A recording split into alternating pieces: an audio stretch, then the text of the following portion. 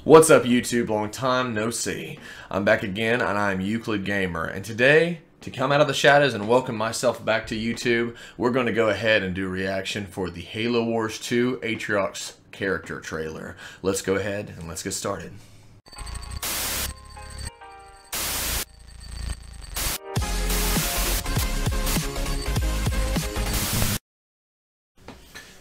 Okay. Cutter. What happened down there? Oh! Isabel? 5 months ago, the portal from the Ark to Earth shut down without warning. A month later, he arrived. He? The brute. Jesus! His name is Atriox. Never get used to that. During the war, the Covenant used his clan as expendable muscle.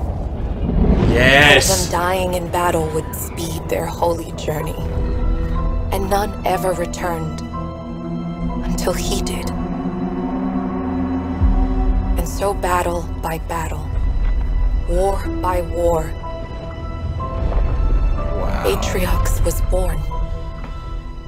With every victory, his legend and his hatred grew. Ooh, Sanheili! Eventually, both were impossible to conceal, and they tried to banish him.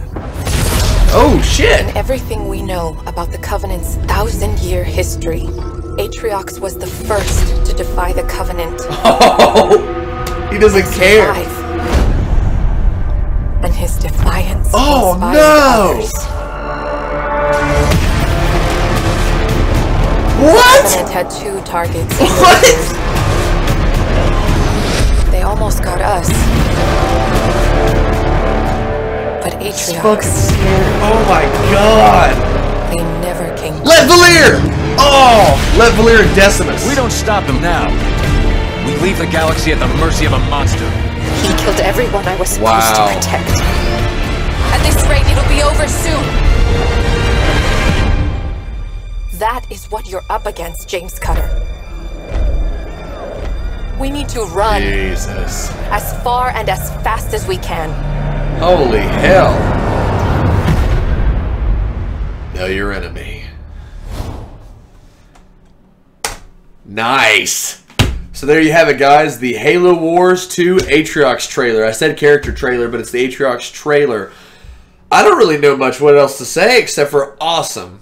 And I'm going to say this right now as a big Sanheili, however you want to pronounce it, but elite fan in the Halo series. I honestly respect that there is a character that was able to not only defy the Covenant, but to put down a Sanheili death squad. That squad was obviously either there to put him down, or it was some kind of special fleet master, but judging by the way his helmet looked, a very unique design. There was even blade masters, dual-wielding swordsmen, which normally are blade masters, as you guys have probably read in the books. And the fact that his clan could take them out just goes to show Adrul Hane's true potential. And that is something that needs to be pressed upon. They were an interesting character in 2, and then a little bit in 3, more of a filler backbone for the Covenant. But to give them a shine, because the elites really have had their time. And I hate to say that because I will never stop loving the elites, loving the Sanheili. They'll be my favorite race in the Halo series forever. Even if they did kind of get ugly in the new games, not the point. They're still my favorite there too. That being said, you got to see Let Valir kind of and Decimus and Atriox, and that first scene where it shows him talking to the AI. I just can't remember her name at the time. Talking to the AI and James Cutter. She's telling him about him, that, you know, this guy is trouble. And then it shows how easily, again, we get to see again how easily he's able to dispatch Spartans. You heard of Spartan 2, the strongest, the most brutal, and the most, I would say, more like war machine-like soldiers ever to come out of the Spartan program.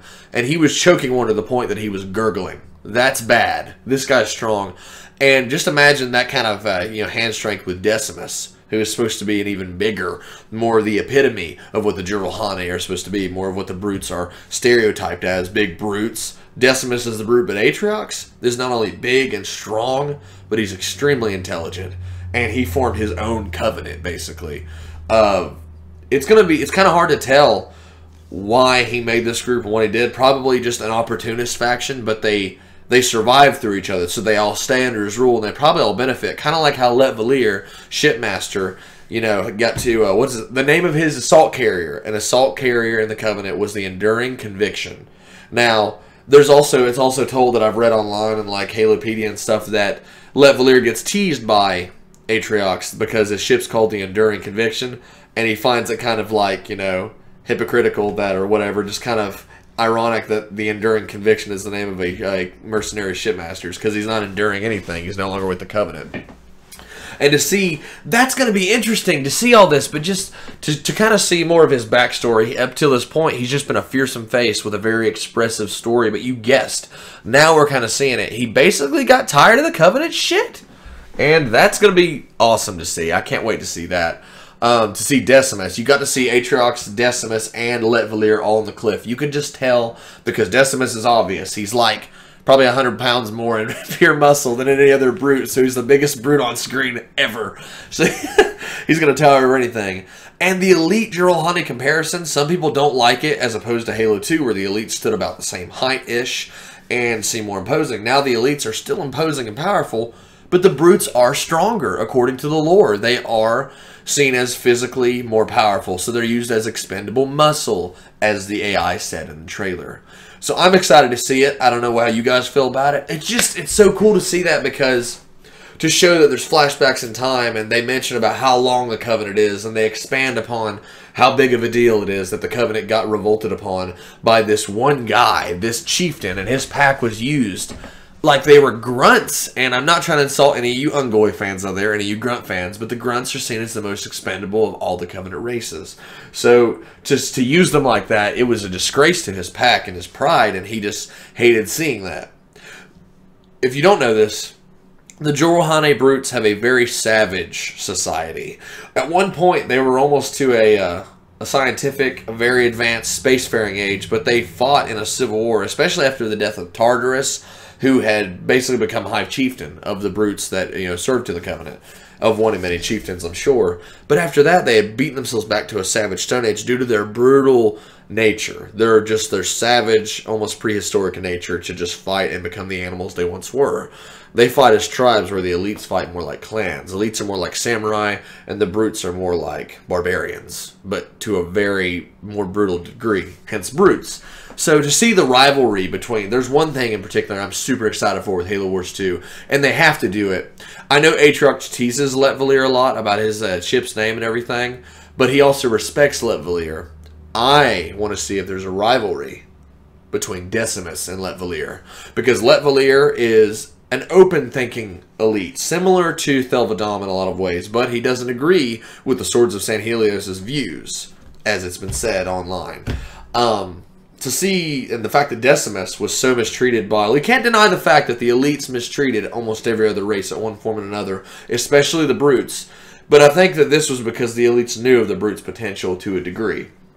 And now we have a brute, a Jiralhanae, that can actually demonstrate that. And that's what I'm most excited for. I have to give respect to the race that is the mortal enemy and backstabbing enemy of my favorite race, the Sanheli or Sangeli.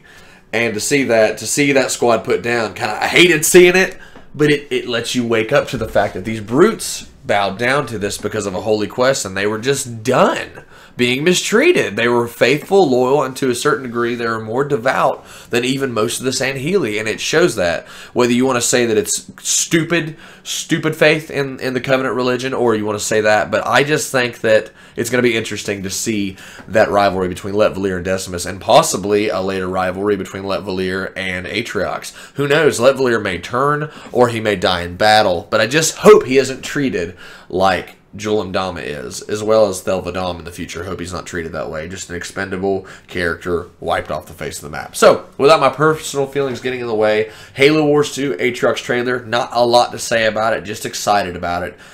This is a faction that opposed the Covenant, just like the humans did to a degree, out of choice, and they opposed the Covenant. He opposed the Covenant with nobody by his side when the Covenant was strong, when they were not shattered, when they were not near shattering, when the elites had an iron grip under the fist of the prophets, the San Shayum. So to see that, and to see how this is going to demonstrate in the character, and to see if those old, Great Schism rivalries will come out before the Covenant fell apart during the Civil War between the General Hane factions and the Sanhili factions. I'm really excited to see if any of those grudges still remain. I know they do with Let Valir. He doesn't trust him, doesn't like taking orders from brutes. But Atriox saved his cruiser. They were out of supplies and their crew could have starved, and the only way for Let Valir to keep the Enduring Convictions fleet crew together was to accept the offer, because he had no covenant to follow and he didn't agree with peace with the humans. So this was the one way he could keep his warriors and all those under his command together. And I think that's noble. It's going to be, I really hope Let Valir has a good character. Decimus, I can't wait to see Decimus, just because bitter rivalries and to see that. I'm not trying to drag this on too much, but I'm excited. And I want to see who gets a trailer next. Will it be James Cutter? Will it be, will it be Let Valir? Will it be our AI? Who's it going to be next? We have yet to see. But I'm excited regardless. So, Halo Wars 2, the Atriox trailer. I'll leave a link to the actual description. Leave a link to the video to the description below. And so you can watch it without me bugging you. And I'll also leave a link to my channel, as well as other things on Twitter as well. If you like the video, guys, you like the way I reacted, or if you feel the same, hit that like button. It helps a lot. And go ahead and subscribe if you want to see more videos by me in the future. There should be more coming up now that I'm finally on Christmas break. So, with that being said, guys, thanks for tuning in. It's been too long. Sorry about my absence, but I'm a very busy person. And if you guys just stopped by because I had a new video, thank you. It means the world to me. Until next time, I'm Euclid Gamer, and I'll see you all in the next video.